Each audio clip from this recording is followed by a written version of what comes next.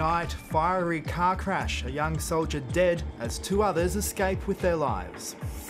Giving in, the Territory government continues the popular tradies scheme after copping a hammering. The rush to enter the United States as Donald Trump fights to reinstate his controversial travel ban. And another bumper crowd for the women's AFL competition, with the Western Bulldogs showing they're the early favourites. Welcome to ABC News Sunday. I'm Stephen Schubert.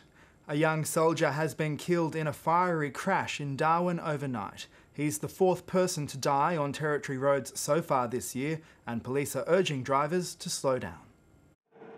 This is what's left of a tragic crash. The top end is copying a drenching. It's led to some road closures and lots of flooding, as well as dangerous road conditions.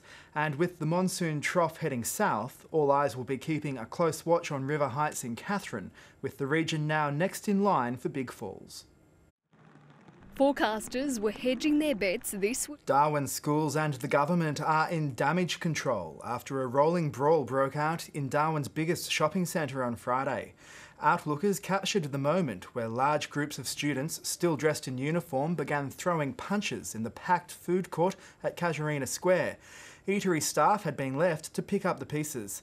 The principals of three nearby schools, Dripstone, Casuarina Senior College and Sanderson, say they're working to identify the students involved. We'll be working together to make sure that we can work out exactly what's going on. We'll also be working with the local police. So I understand that it wasn't a great situation that happened out at Casuarina Shopping Square on the Friday night.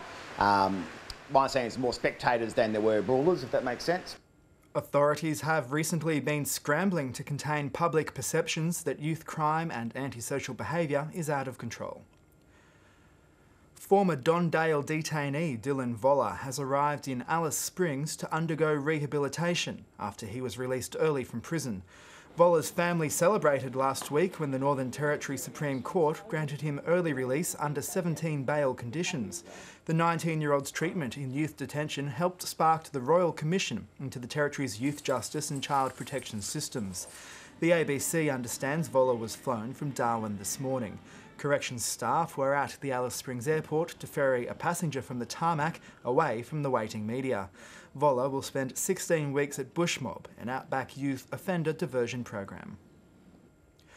Ahead of tomorrow's Royal Commission into institutional responses to child sexual abuse, senior Catholics have issued a warning to their parishioners. They say what will be revealed will be shocking. The message didn't quite come from the pulpit. And in breaking news relating to our earlier story on America's travel ban tonight, the Ninth Circuit Court of Appeal has denied the initial request by the US Department of Justice to have the travel ban re-implemented. They've asked both sides to file legal briefs before the court for further consideration. And that's tonight's ABC News. Enjoy your evening. Good night.